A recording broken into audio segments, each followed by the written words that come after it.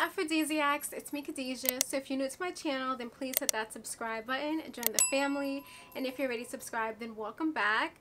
Okay guys, so even though I previously recorded this video and I just now realized I didn't have my microphone plugged in, so I have to refilm this, I am still excited to share with you all some new products that I tried from a different brand. So the brand is Curl Origin, and if you guys did not know, Curl Origin is actually the sister brand to SheScentIt.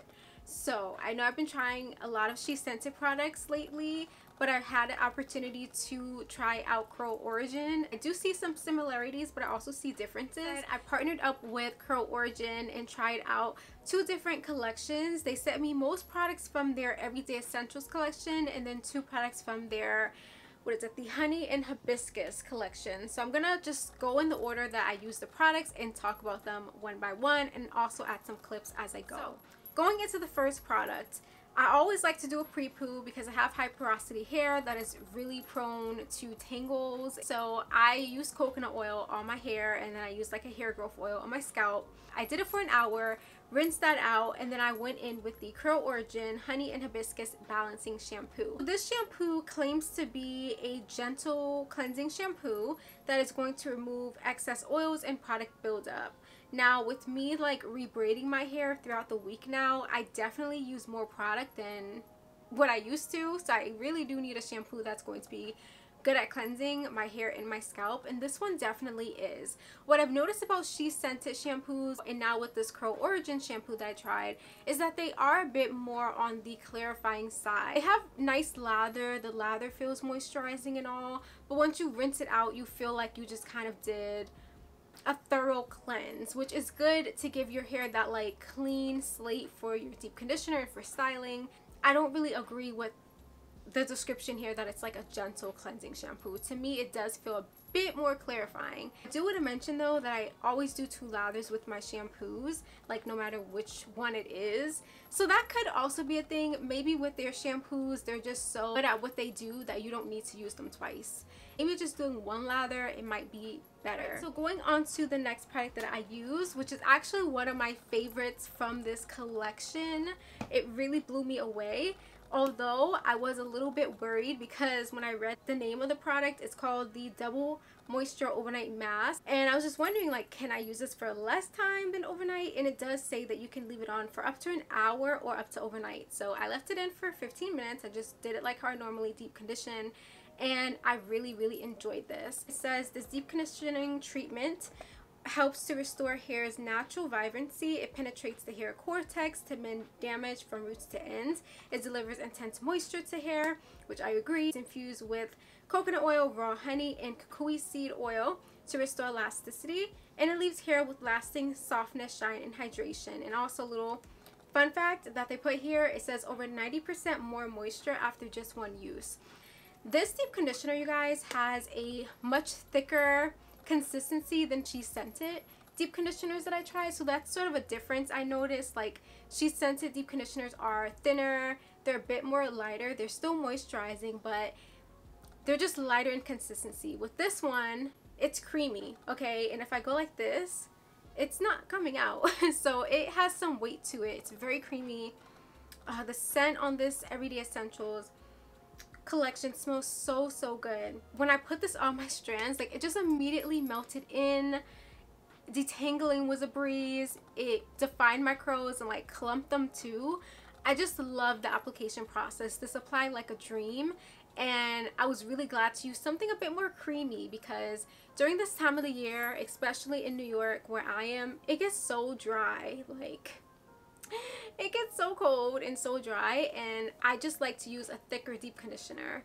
Like, that just makes me feel better. So I do see myself using this a lot during the winter time, and I feel like if your hair is like mine and it needs ultra moisture, then you would probably really enjoy this product. The thing that I used was the Curl Hydrating Leave-In Conditioner, and this is a huge bottle of leave-in conditioner. It's 13 fluid ounces.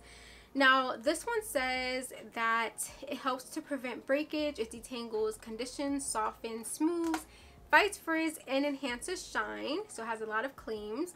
It's enriched with hibiscus extract and chamomile to nourish and condition hair.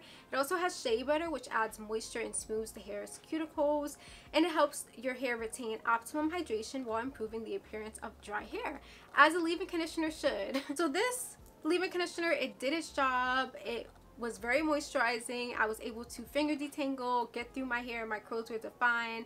Like, yes, all the claims I do agree with.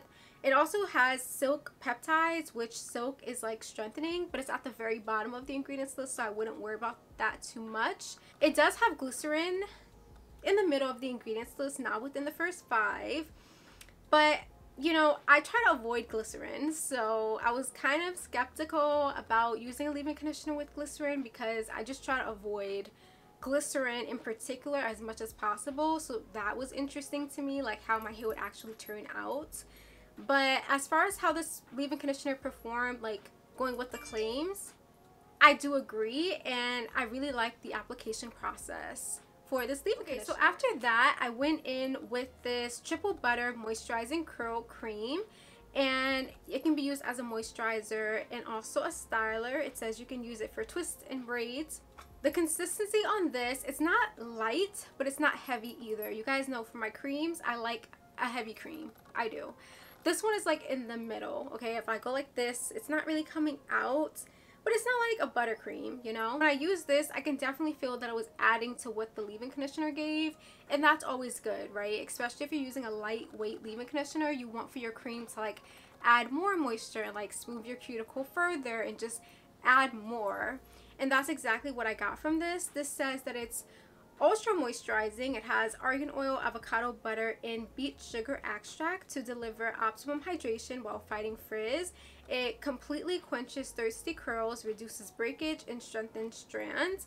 And it's emollient rich, which helps give long-lasting moisture. Because I didn't see anything in the ingredients list that would indicate hold, I was like, let me go in with the gel that they sent me so that I can just like make sure that I'm using everything to try to optimize the holds, you know, to actually get my hairstyle to last me a few days. So that's exactly what I did. This is the curl enhancing Gelee. It does say in the description that it is going to hydrate thirsty strands. It helps to form beautiful loops and coils, creating shine and adding moisture and curl definition, and that your curls will be hydrated, bouncy, and defined. It felt very moisturizing.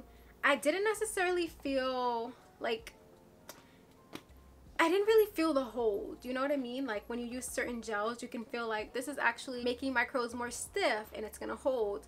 This, I just felt like it was moisturizing, and it's definitely like a hydrating moisturizing gel, which is nice. I'm not really a gel girl. I prefer creams. But, you know, it's nice to use a gel that's going to be moisturizing as long as it does give hold. Otherwise, I kind of feel like, what's the point, you know?